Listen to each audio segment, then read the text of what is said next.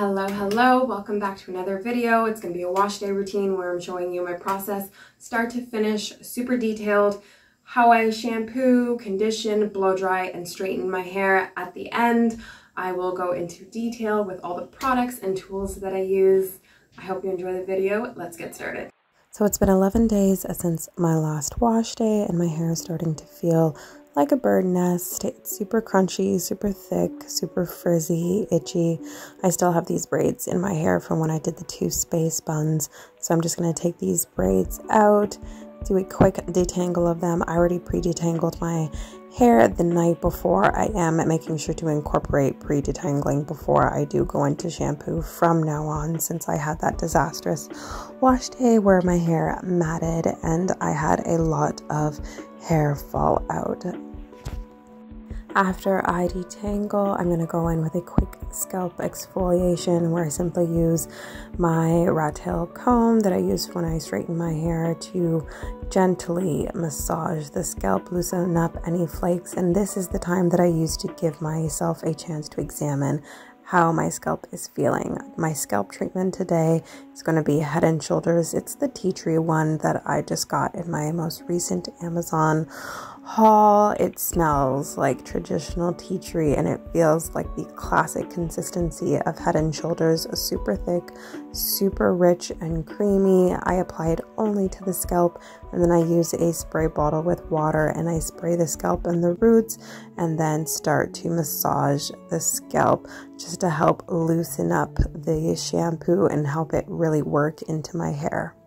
Doing a scalp treatment like this has saved my scalp. I have super sensitive scalp, prone to itchiness, prone to dryness, prone to dandruff, and Head and Shoulders has been a miracle.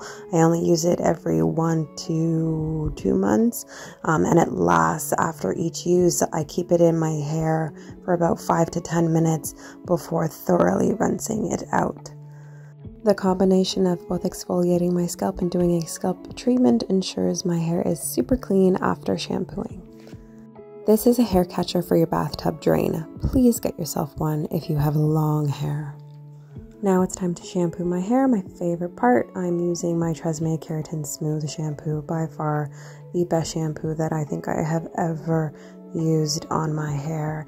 I especially like to use it when I am doing a straight hairstyle. I'm rinsing all the Head and Shoulders out of my hair first using lukewarm water, making sure it's out thoroughly before I go in and apply the Tresemme to my scalp. I'm applying the shampoo once again only to the scalp and roots and then working it into the hair. I have been doing a double cleanse for the past 5 years at least, so I consider the Head and Shoulders as the first wash, considering the fact that I did apply it thoroughly, thickly, and left it in for a long time, and the Tresemme is considered the second wash for me.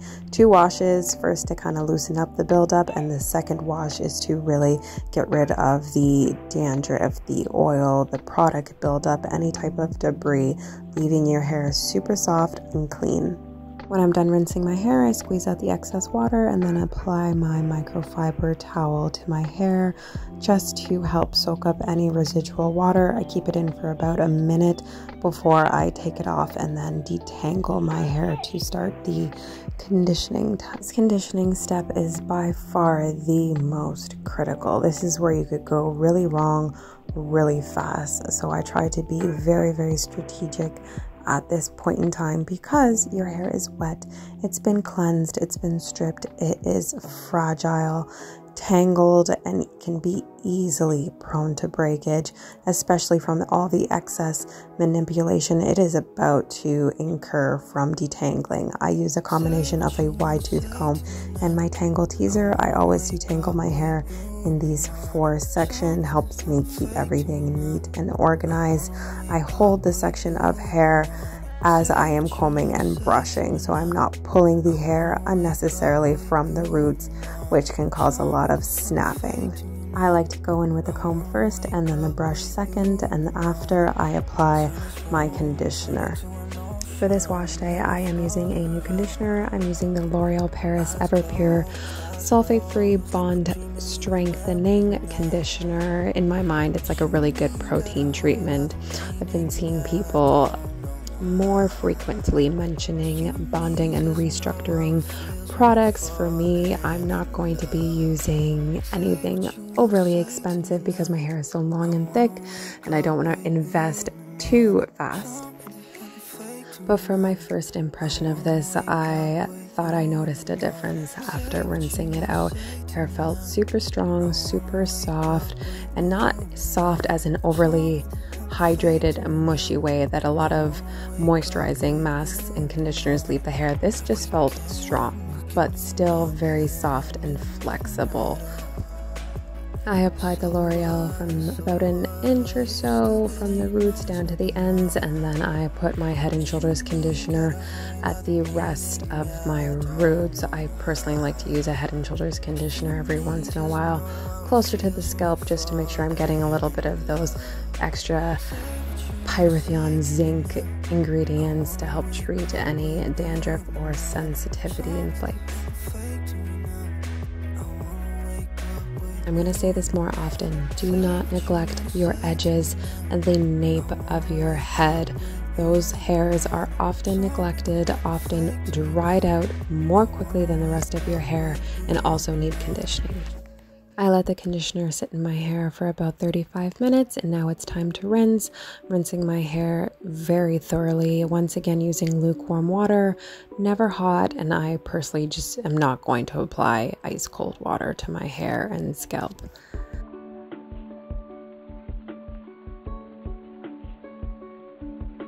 So I only leave my hair in my microfiber towel for about 3 minutes, and this is what it looks like. I go straight into sectioning my hair because I'm going to begin the blow drying process. I blow dry my hair in a total of 6 sections, 3 on each side. I'm going to pin the first side up and out of the way, and I work from the back going towards the front. The back section gets put into 2 just because the hair in the back is so thick. So another non-negotiable from now on for anyone who uses heat in their hair should be a heat protectant spray. I'm using a really affordable one. It's the Tresemme Keratin Smooth one. I've used it before in the past, and then applying my Cantu Daily Oil Moisturizer afterwards, brushing it throughout my hair, making sure it's evenly distributed, and then going in with my blow dryer. When I use this blow dryer, it takes about 25 to 30 minutes to blow dry my entire head. I always use the comb attachment that comes along with the hair dryer. Helps to keep things really smooth and stretched out and detangled as they move along.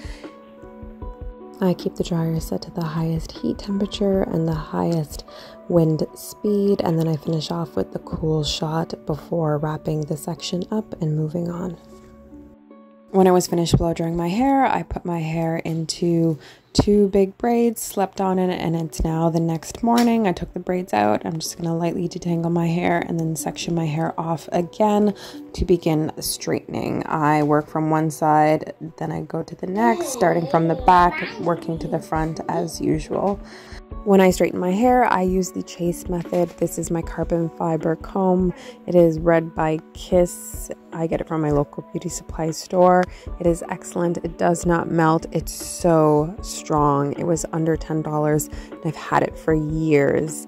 My hair straightener is the Babyliss Pro Nano Titanium in the 1.5-inch size. I've had this for almost 10 years now, I think. I've had it for a really long time. It has straightened my hair so well. Each time I do 2 passes on the lengths of my hair and 2 to 3 at the roots. I go really slow with each pass, taking my time to avoid having to do multiple passes. The Babyliss has heat settings that go up in increments of 5, ranging from 5 to 50. I usually keep it on a temperature setting anywhere from 40 to 45. I rarely put it on the setting of 50. 45 can keep my hair really, really straight and sleek, and the results seem to last. Now, when it comes to heat protectant spray, I do not reapply heat protectant before going in with the straightener. I made sure to liberally apply the heat protectant spray before I blow dried my hair.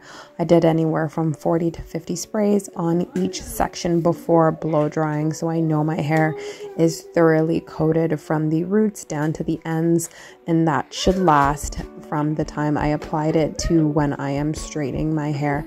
Now, if I was straightening my hair or doing another heated tool on my hair a couple days later, then I would definitely reapply heat protectant spray, but it's been less than 24 hours.